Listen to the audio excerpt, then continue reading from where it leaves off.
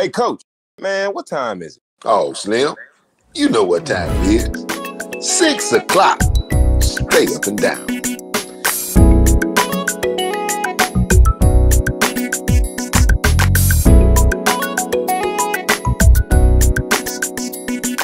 It's Homespun Sports with Coach John Montgomery.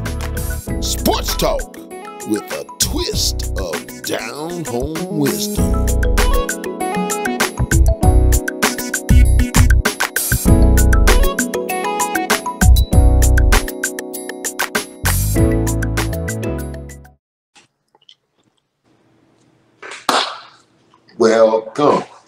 Welcome. We're so glad you are here once again. You tuned into Homespun Sports.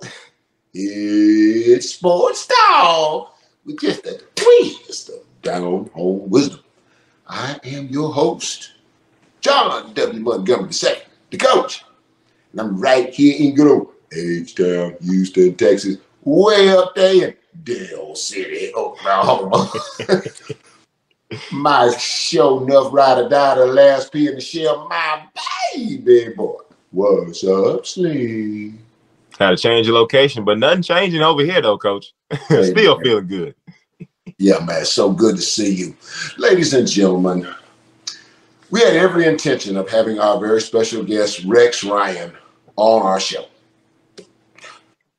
He's contractually obligated to ESPN. And they told Rex he could not do any podcast, even for his boy that he go back to 1996 with. ESPN don't care about that. So Rex couldn't be here, but hey, we're gonna dedicate this show to you, Rex, and we're gonna get the ball rolling. Okay, Let's do it, Coach. Let's do it. All Let's right, do then.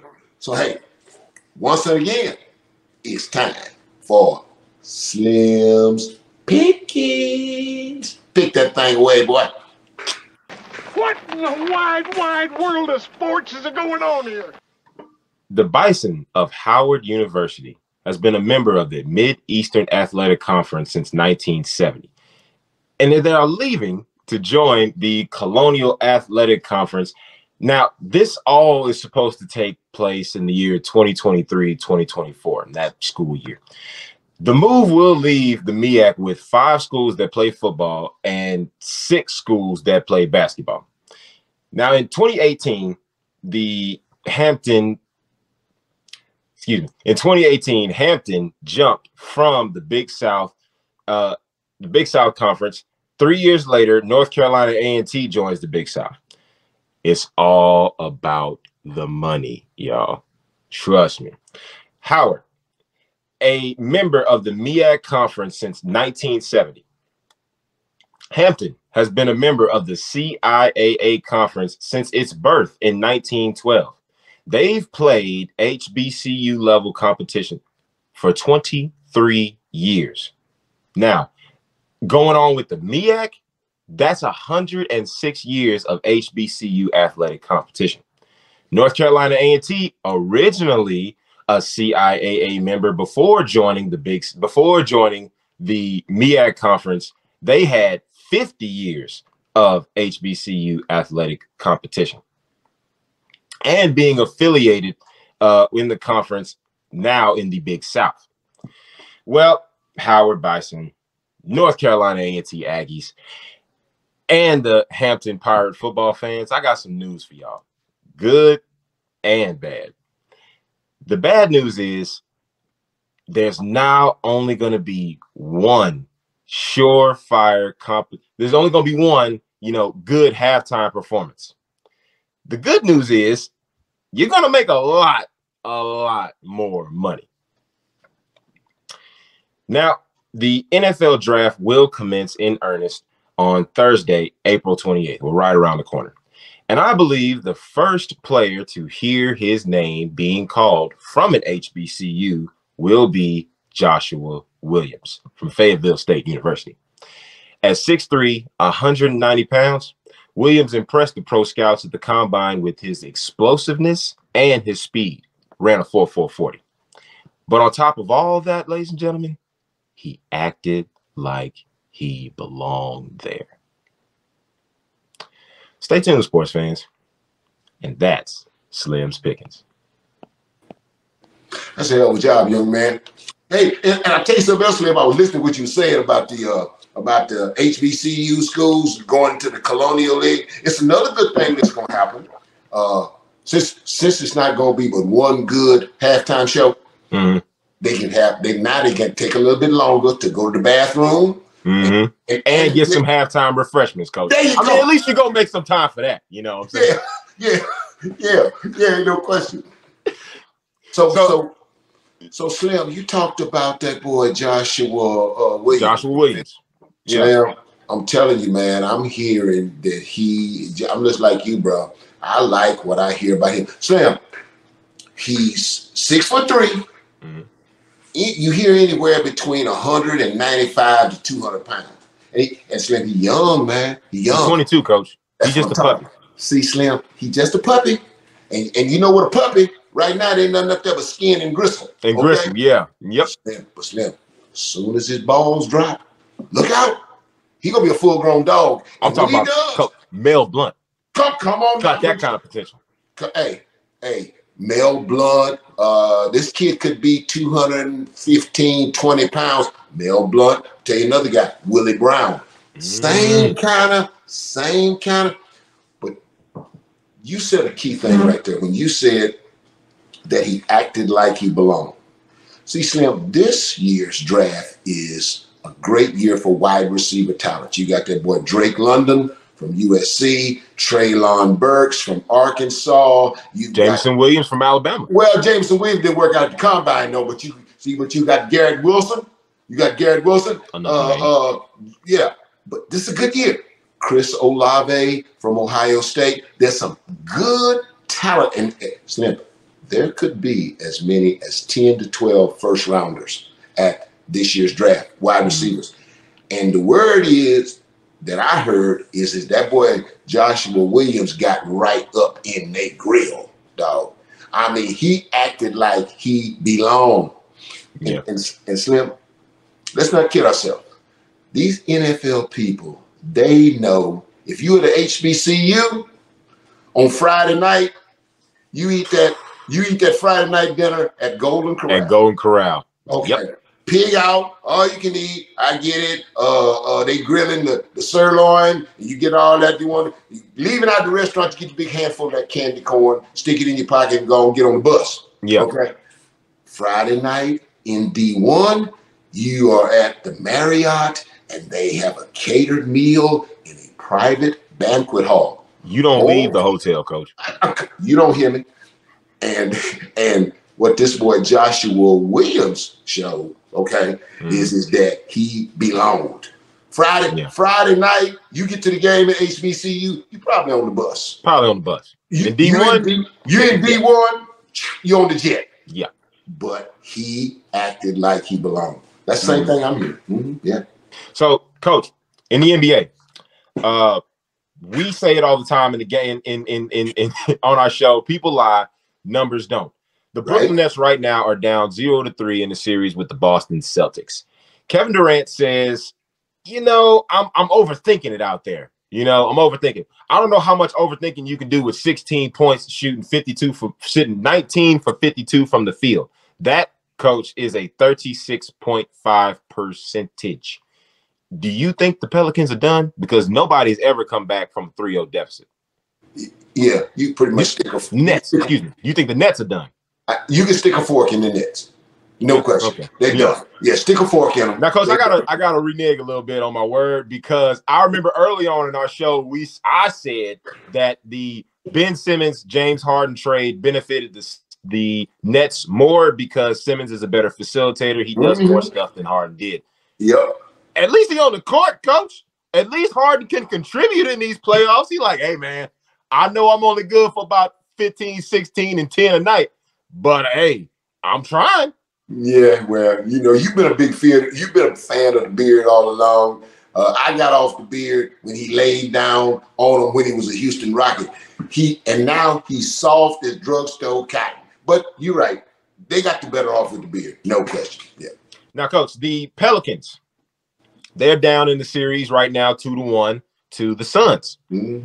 Zion Williamson has been in the league for 3 years, and he's only played about 85 games.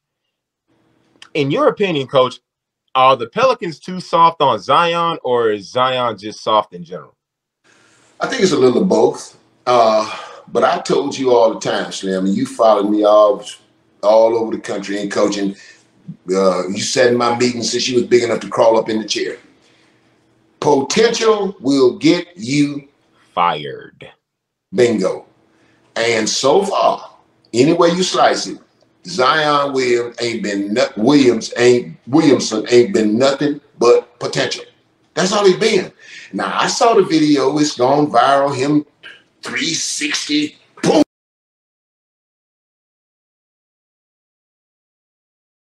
slamming it down. Okay, well, that don't mean diddly squat to me if you ain't out there on that hardwood helping my team win games. To me, low-key, Coach, that actually means that I don't want to be here. I'm over here advertising like, hey, I'm not hurt, because you know the reason why he's not playing right now, Coach, is he's nursing an ankle, a leg injury, a foot injury, exactly. How do you 360 dunk, do all that stuff with a broke leg? I think you hit on the key word a minute ago, my friend, when you said he's advertising. See, the thing that I'm also hearing is that Zion Williamson does not want to be in New Orleans. He does not want to be a Pelican. But again, to me, he's potential. You know what, Slim? They coming out with this in 2023. They coming out with this Z06. Okay, this bad boy, that Corvette. Slim, is a bad boy. Yeah, they coming back with the Z06. Ooh, Slim, it's a bad boy for 2023. I missed that model, Coach. Slim. This Z06 for 2023. Yeah, got 670 horsepower. Got 470 foot-pounds of torque. Now, Slim. It's gonna sticker right around 65, 70,000. But now you know your man sells. You're in the car business. I'm in the car business. I'm in the car business. Yeah. Now in the car business right now, we have a term called the market adjustment price. Well, the market adjustment price on this Corvette gonna be somewhere around 20 to 30,000 over the sticker. Okay. Yeah. And you can take that Z06, fill it with premium gasoline. Premium, Coach. Premium, you don't hear me? And drive it up in, I put it in your driveway. But Slim, if I take the keys, hell, I'd have done you a better service giving you a bicycle. I don't need no key to push a bicycle, Coach. Well, if I put that Z06 in your driveway and I keep the keys, listen, and that's all Zion Williamson is. Just like that Corvette sitting in your driveway with no keys, that's potential. Coach, that's $20K, not to mention tax, title, and life. Listen. That's what Zion Williamson is right now. Potential. You know what, Slim? Like I said, if I take the keys, I'd have done you a better service giving you a bicycle. Yeah, no, I have to agree, Coach. Now, in the NFL, okay, the Jets tried so hard to sign Tyreek Hill. They lost out. All right. Now the talk has it they want Deebo Samuels, and the Jets got 9 picks in the first round. They got 2. Well, excuse me. They got 9 picks total. They got 2 in the first round with the 4th and the 10th pick, and they're trying to go after Deebo Samuels with the 10th pick. What's your take? Well, that's what I'm hearing as well. And there's no question that Deebo Samuel is a talent. You know, Slim, Deebo Samuel for 2021 had 1,405 yards worth of receptions. Okay, listen, Slim. He scored 6 touchdowns catching the ball. But Slim, if you look back on the 2021 season, see when San Francisco really turned the corner and started getting good was when they put him at tailback and started handing him that rock. Hey, Slim. Deebo Samuel scored 8 touchdowns on the ground and rushed for 365 yards. Milton, all told, Deebo Samuel had Debo Samuel had 1,770 yards. Mildred, that's the fourth largest point production in the NFL last season. And Debo saying, I'm a wide out. I ain't no running back. Coach, he accounted for 28% of the 49ers offense last season. 28%, Coach. There's no question about it. And he done made it plain. I ain't no running back. What D.O. Hughley says now? I don't want to do it. My iron is low. It's low.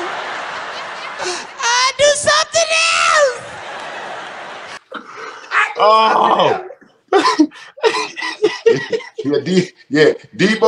Debo Samuel just like D.O. Hughley. No question. Coach, besides Debo Samuels, we got some other situations we got to talk about. There have been two veteran quarterbacks right now that could have different teams before this draft is over, if not sooner.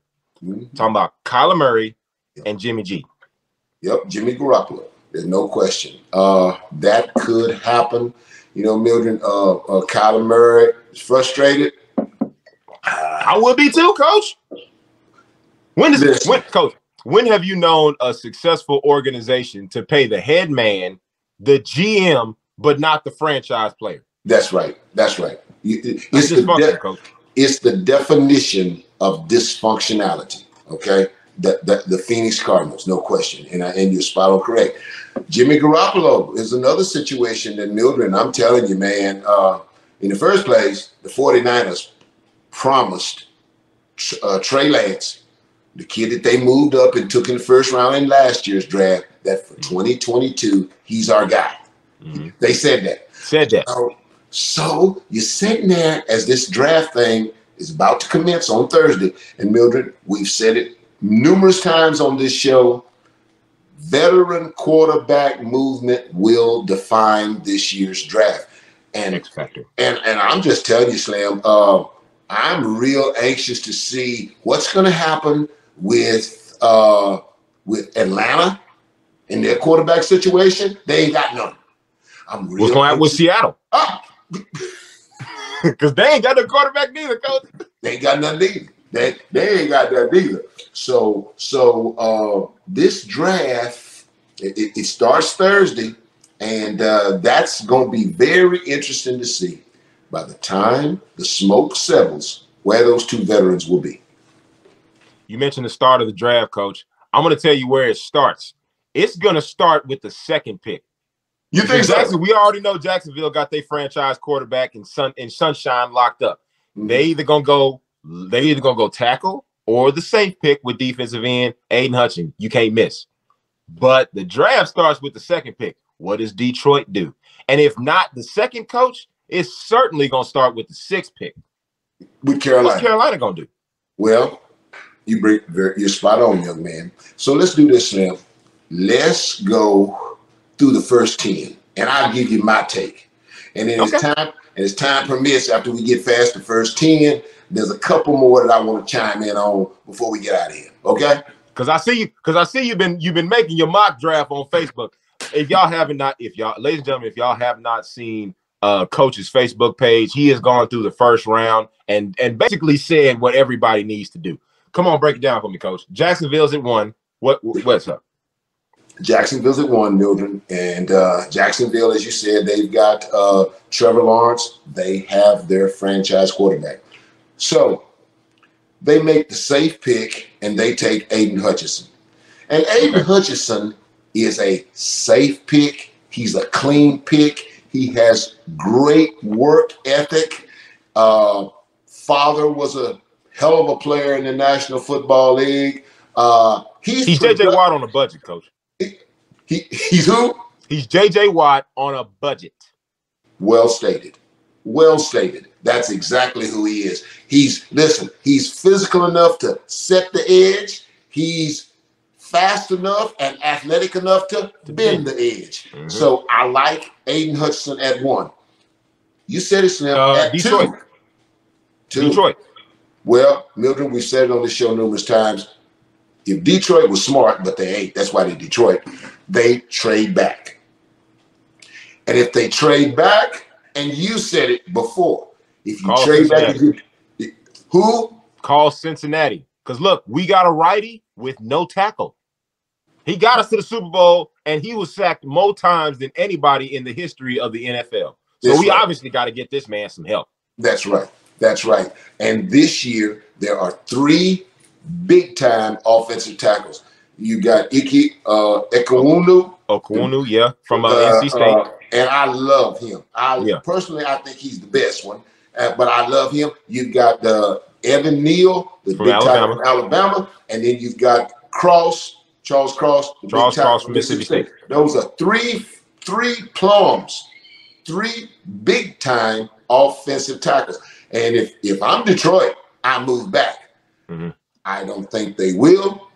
So I have them taking the big tackle from NC State, Ike Ekwonu. I hope I'm saying the young man's name right. But let me tell you, hey Slim, let me tell you something, partner. He's long and he is violent. Ooh, he's a rolling ball of butcher knives, boy. That boy the real deal, no question. Now they got 2 picks, Coach. They got 2 picks with the 30th and the 2nd pick. If Detroit does not if they don't trade down, you say they take the tackle with the 2nd pick. Who do they take with the 30th? Well, okay, that's down the road. But we'll get there. I think Detroit will take one of them quarterbacks that's left over, possibly Deshaun Ritter from Cincinnati, possibly Howell from North Carolina, possibly even Matt Corral if he's still there. But I think if Detroit don't trade down, they're gonna take a quarterback with that last pick. But let's get to Houston with 3, Slim. Houston with 3, Coach. Houston with 3. I like Houston taking the tackle Neal from Alabama. Okay. And here's why. David Culley told me numerous times, I was excited about coming to work every day knowing that Davis Mills was our quarterback. And Milton, I watched Davis Mills on some reruns on NFL Network, and I watched him on some YouTube video. You can win with Davis Mills. Yep. So you take the best tackle that's left, and I think that's Neal. You take Neal. He's a plug-in guy. You might not have Larry Tunsil too much longer with free agency coming up. So I take the best tackle. I take Neal. Okay. 4. The Jets, Coach. The Jets. The Jets, I think they take Thibodeau. Oregon. They take Thibodeau from Oregon. That's who I take. Okay. Robert Sealer, defensive mind. Yeah, you got to get a good defensive player. Always safe. Number 1 way you win in football. Affect the quarterback. There you go. 5. The Giants. The Giants. I think the Giants go for tackle. I look for the Giants to go for tackle. And that tackle that I got the Giants taking would be possibly the best one that's left. Might be Cross. But I think they take a tackle because they missed with Solder. The tackle that they took in free agency from New England, he was a bust. And more than that, Mildred, if you believe in Daniel Jones, you got to keep the boy upright. So I think they take a tackle. Okay. At 6, Coach, Carolina. This is where we say it starts now. That's where it starts. Yes, sir. Yes, sir. And listen, Matt Rule know he ain't got long for this world if he don't hurry up and win. And you ain't no way on God's green earth you gonna make me believe that Matt Rule going into the 2022 season with Sam Darnold. That ain't happening. So I got the best quarterback on this board going. Malik Willis. Thank you very much. Got to be. Thank you very much. Carolina, not Carolina. Atlanta at 8, Coach. Atlanta at 8. The quarterback start. The Giants at 7. The Giants at 7. The Giants at 7. Let me tell you something, Mildred. I said it before. This is going to be a great year for wideouts in the draft. There are a number of, there could be as many as 10 to 12 wide receivers to go in the first round. Make no mistake about it. The best one, Jameson Williams, University of Alabama. You putting a lot of stock in that kid, Coach. He just came off an ACL tear. He the best. Let me tell you something, partner. Okay, let's look at this scenario. Okay. They kick it out of the end zone. Alabama got the ball on the 25-yard line. What game is this? Not any scenario. They kick it out of the end zone. Alabama got the ball on the 25-yard line. Okay. Jameson Williams split out wide. They throw a 5-yard hitch to him. He turns, he catches it. He turns upfield. He breaks one tackle. Cue up the fight song. It's a wrap. Let me tell you something, partner. Hey, your grandma used to put it this way. He'll go coast to coast on your ass before quick get ready.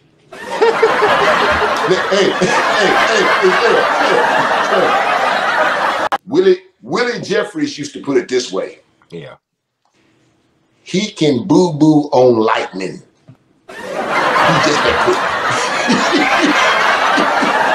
Coach, imagine the speed to where you have to be moving to where you can stop, unbutton your pants, squat down, and crap on a bolt of lightning. Yes, sir. And Jameson Williams can take a dump on lightning. He's just that quick and explosive. And let me tell you something, partner. Make no mistake about it. He is well worth the wait. No question. So that's why I got him going. He will. Atlanta, Coach. He's the best, and he should go first. Wide out. Atlanta at 8. Atlanta at 8. Mm-hmm. I like quarterback. Again, I'm taking Pickett. And let me tell you something. Kenny Pickett from the University of Pittsburgh can play. He can't play like Malik Willis, but he can play. Okay? Only question I have about Kenny Pickett is he tends to fumble the football. And let me tell you something, partner. If you fumbling in the ACC, that's where Pitt is, ACC. If you fumble in the ACC, what you think you're going to do in the AFC or the NFC? Because, brother, they hit a whole lot harder in the NFL than they do in college. But the boy can't play. So I got him going to Atlanta. All right. Mm-hmm. Seattle at 9. Ding, ding, ding, ding, ding. Trade. Here's a trade. First trade. All right. If you are Pete Carroll, 70-year-old Pete Carroll, you ain't got time to play. Okay? So Malik Willis gone. Kenny Pickett gone.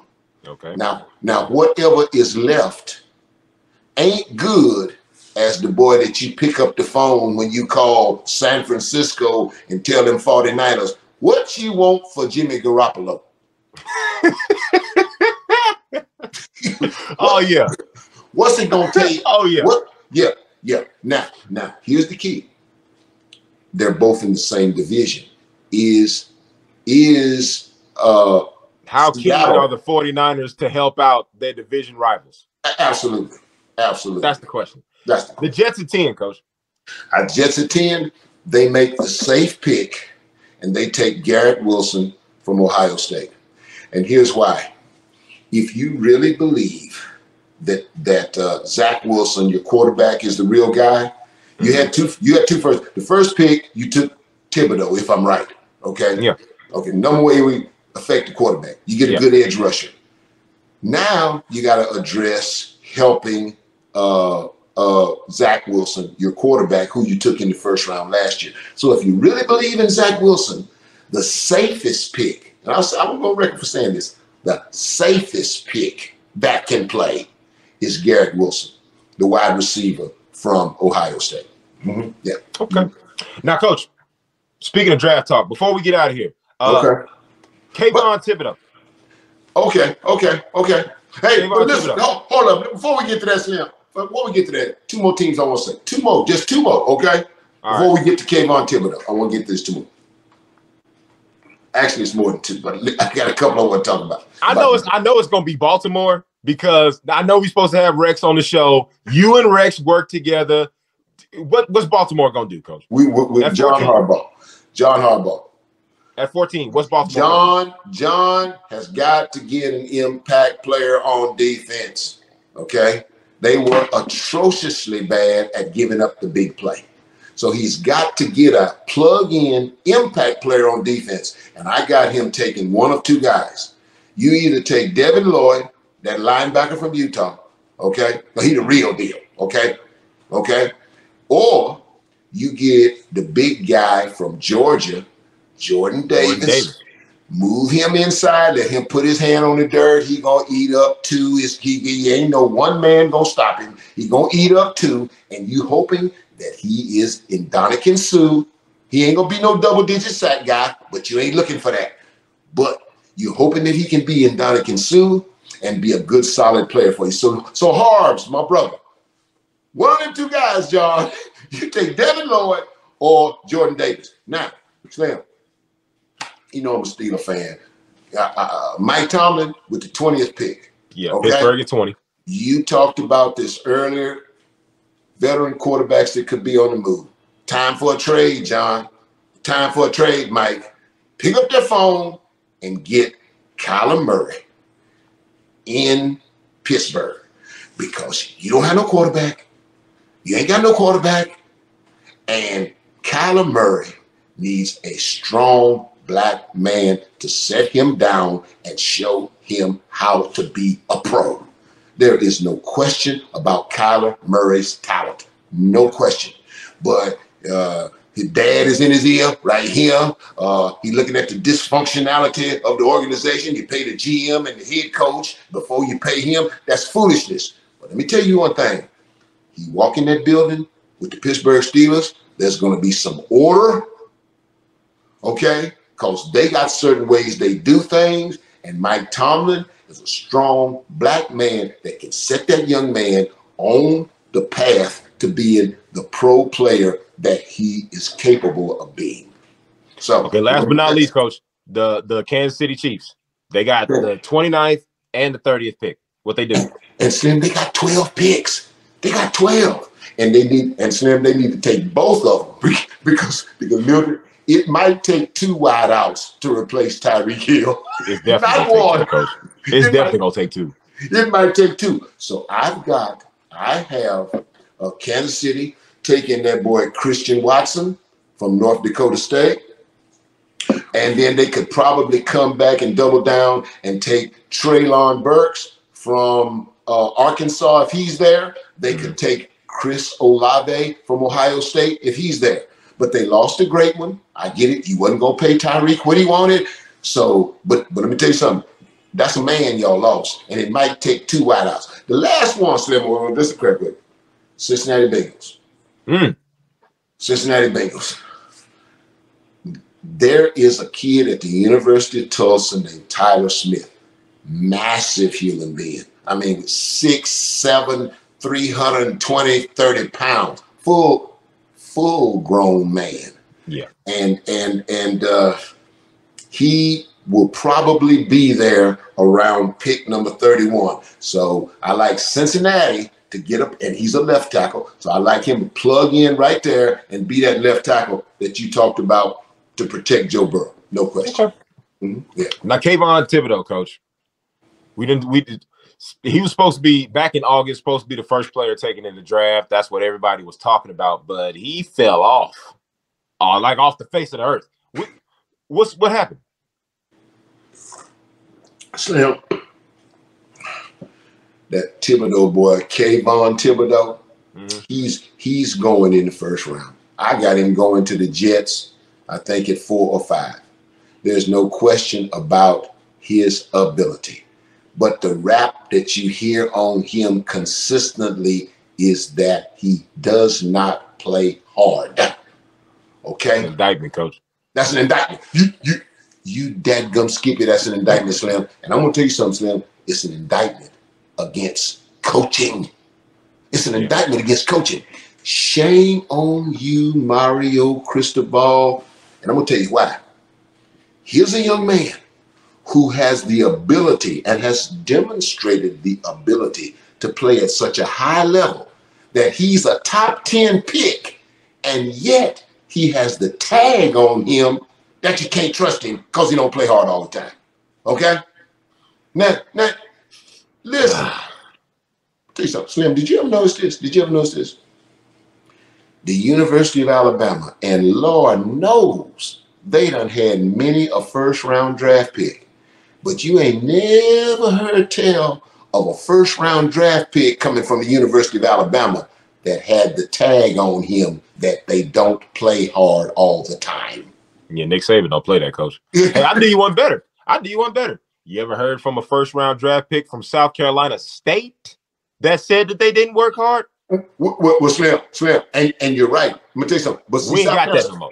But see, South Carolina State don't have no first-round picks. Not too tough. No more. Now, back in the day, yeah, before integration, South Carolina State had lots of players who were first-round talent. But still, Buddy Pugh don't play that. Buddy Pugh don't play that, man. Hell no. Let me tell you something. The Maniac, hey, you don't hear that about this boy, Jacoby Durant. You don't hear that about none of them players that come. No. But that's an indictment against Mario Cristobal. No question, man. No. No. You know what, Coach? You mentioned Jacoby Durant.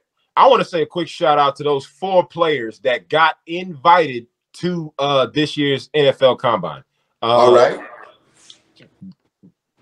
Joshua Williams, like we said. Got Jacoby Durant, Marquise Bell, and Jatari Carter from Southern. The offensive lineman from Southern. From Southern. And congratulations to those young men. We'll be pulling for you during this draft. No question about it. No question. Coach. Slim. And right quick, what you talking about South Carolina State? Dude, did you see, man? They had the ring presentation. They got their rings. Oh, it was beautiful, Coach. Oh, it was beautiful. Hey, shout out to my alma mater, Michael Strahan, for buying the suits and the slacks. Yeah, man. That's what I'm talking about. Yeah, that was big time. Man. I tip my hat to you, Mike. Way to go, brother. Yeah. No question. Way to go, Mike. Way to go. Coach, it's beautiful being in the studio with you again. Man, just me and you, dog. Just the 2 of us. Dog, that's all we need, bro. That's all we need. That's the wheelhouse, Coach. That's how we do it. That's how we do it, man. Just me and you. But that's all we need. Tell Mom I love her, all right? I'll do it, bro. Give my best to everybody in Dale City, Oklahoma City. Tell every one of them I said, hey.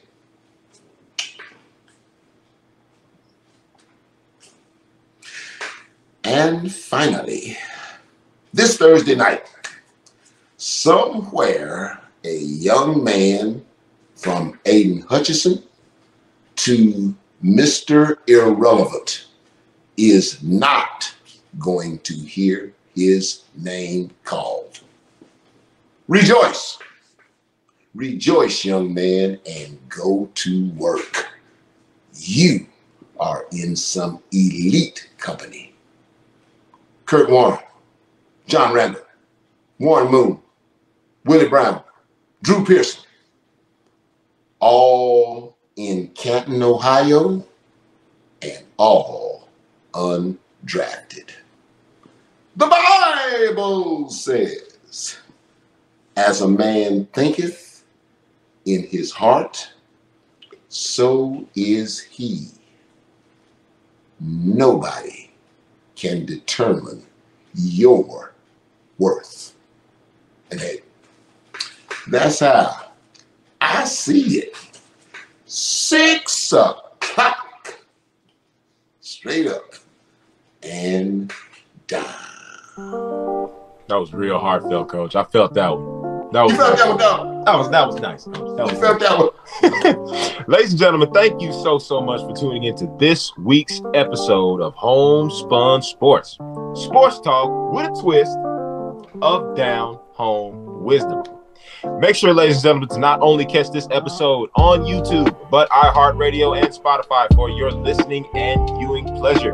That's it. Make sure you guys got that bell turned on so you don't miss a single episode when we upload. We want you to be the first people to hear our content. It's all live, it's all real, it's all you.